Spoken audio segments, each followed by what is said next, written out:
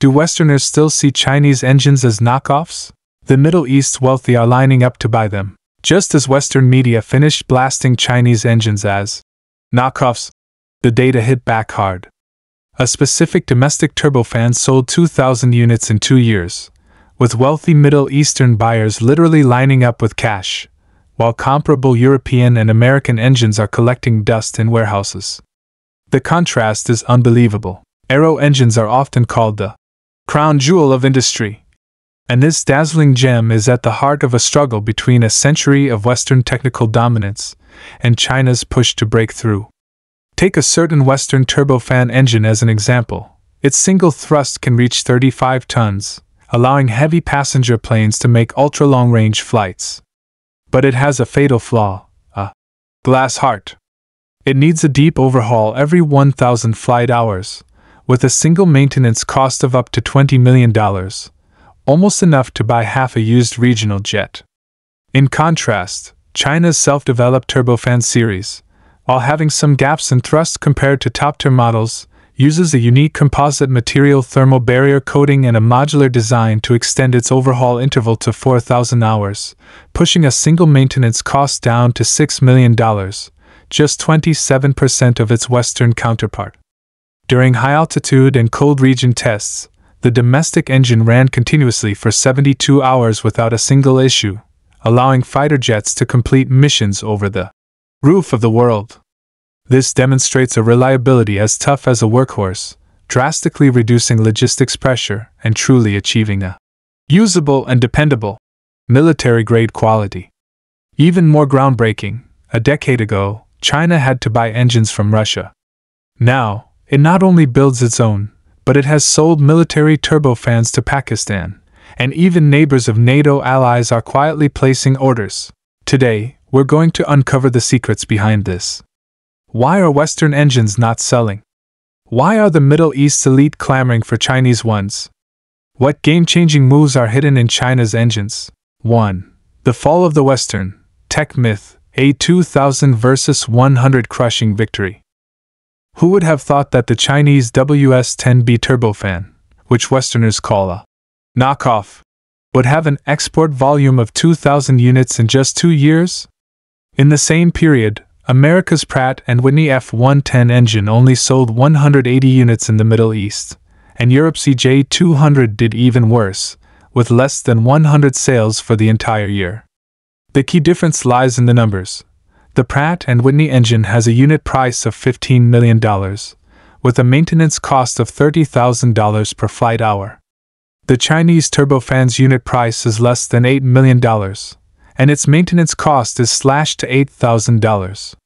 What's even more ironic is that just as German media spread rumors of China stealing technology, the Daimler Group was quick to clarify that China had long since stopped developing naval engines, and that the technology in question had nothing to do with China. Looking back at modern industrial history, Western aero engine giants used their first-mover advantage to build a fortified technical wall, holding tech monopoly equals market dominance as a core belief. They marketed their precise engines as the Hermes of the industrial world, selling them for tens of millions of dollars. The follow-up maintenance services were a black hole for customer funds. The cost to replace a single blade could buy a luxury car, and the labor cost for troubleshooting could be more expensive than gold. The essence of this distorted business model was to see global customers as sheep to be fleeced, using information asymmetry and technical blockades to reap huge profits. However, the rise of China's aero engine industry completely subverted this dominant logic. From the difficult first flight of the Taihang engine to the stunning debut of the Changjiang series, Chinese R&D teams showed 10 years of dedication, breaking through more than 500 key technologies with their hardcore innovation to dismantle the Western technical monopoly. When a domestic engine can achieve more than 90% of the performance metrics of its international counterparts at 2/3 of the price, and when a transparent after-sales service system compresses maintenance costs to 1/5 of the original, this comeback is more than just product competition. It's the market's rules delivering a decisive blow against technical hegemony. Data shows that after a certain domestic turbofan engine went into production, its imported counterparts were forced to drop their prices by 40%, proving that cost-effectiveness is the ultimate competitive advantage in industrial products. This is not just a victory for made in China, but the most powerful rebuttal to technical arrogance. 2. The Middle East's elite aren't fools. Who wants to pay for delicate goods? In the deserts of the Middle East, a Yuchai YC6MK engine is powering a bus at 50 degrees Celsius, while American Cummins engines frequently break down.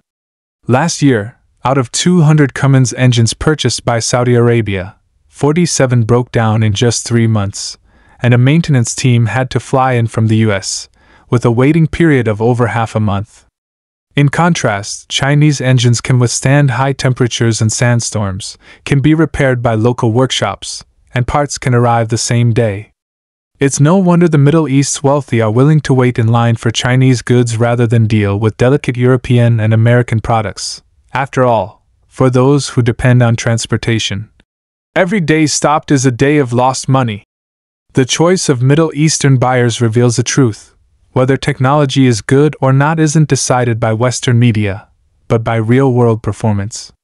In a combat data comparison at a Saudi Air Force base, while a top-tier European/American turbofan engine showed excellent performance on paper, its intake design couldn't handle desert sand, leading to a blade wear rate 3 times higher than the standard. It also required an engineer from the original manufacturer to fly in for repairs, with an average downtime of 30 days. In contrast, during early research, the Chinese R&D team designed their engines specifically for the high temperature and sandstorm conditions of the Middle East, using a 3-stage dust filter and a self-cleaning coating technology. This kept the average annual failure rate at 0.8% and compressed the maintenance response time to within 72 hours. This difference isn't just about technical parameters. It reflects 2 completely different R&D philosophies. Western companies are used to building technical walls with lab data, while Chinese engineers go into the oil fields and testing ranges to turn the demand for stable operation in extreme environments into quantifiable design specs. When a purchasing manager from a certain country remarked that the Chinese engine's maintenance manual is thicker than its user manual, this slightly satirical comment is the most vivid praise for customer demand-driven R&D. This pragmatic spirit, which embeds user pain points into every component, earns far more respect and trust from the global market than any empty tech myth. 3. From begging to buy to fighting to get, China's decade-long engine breakthrough. Who remembers that in 2012, the Z-10 helicopter was forced to use a domestic turboshaft 9 engine because it couldn't get a Canadian one, cutting its power by 20%? Or that in 2015, the J-10 still had to rely on Russia's AL-31F engine? But things are different now. The turboshaft 9C's power has caught up to 1,200 kilowatts, and the Z-10Me is now selling to Pakistan. The WS-10B has become a standard for the J-20 and J-10C and is even being exported. What's even more impressive is the 3-engine design of the J-36 fighter jet, with even US media admitting that this complexity could not be copied. China truly has mastered core technologies, from relying on imports to exporting. Chinese engines have followed a path full of challenges but always moving forward. In the 1990s, when the West used the Wassenaar arrangement to build a technical blockade, trying to kill China's Aero engine industry in its infancy, researchers lit the first spark of hope in basic workshops. Without high-precision CNC machines, they used their hands to calibrate tolerances. Lacking wind tunnel data, they carried equipment across plateaus and deserts to collect real-world parameters. The tougher the better. Resilience led to the successful finalization of the Taihang engine in 2006, breaking a half-century-long foreign monopoly on high-thrust turbofan engines. Those who still push the knockoff narrative might be ignoring a key fact. When the C919 passenger plane, powered by the domestic CJ1000AX engine, first flew, its 3D woven composite fan blade technology already surpassed the design concepts of its European and American counterparts. When the three-engine parallel drone power system made a stunning appearance at the Zhuhai Airshow, this unprecedented layout not only solved the challenge of high-altitude takeoff and landing but also became an innovative model for the global aviation power industry. During extreme environment tests in Turpan's 50 degrees Celsius heat and Dunhuang's strong sandstorms, domestic engines ran with almost zero failure, silencing Western manufacturers who had arrogantly claimed that China won't be able to build a qualified engine in 20 years. Looking back at the past decade, from the continuous iteration of the Taihang series to the rise of the Zhejiang engine family, from achieving autonomous control of military aviation power to commercial breakthroughs with high bypass ratio civil engines, every technical leap has been the most powerful answer to the doubters. This confidence in their comeback doesn't just come from millions of simulations in a lab. It comes from the dedication of countless researchers who do earth-shattering work while remaining anonymous. They used their youth and passion to forge what was once a choke point into a power heart, shining with Chinese ingenuity. The story of Chinese engines isn't over yet. The next breakthrough might be in the large aircraft engines monopolized by the West. Want to know what technical moves China is hiding?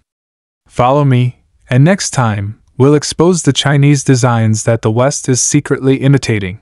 Thanks for reading, and I'll see you in the comments.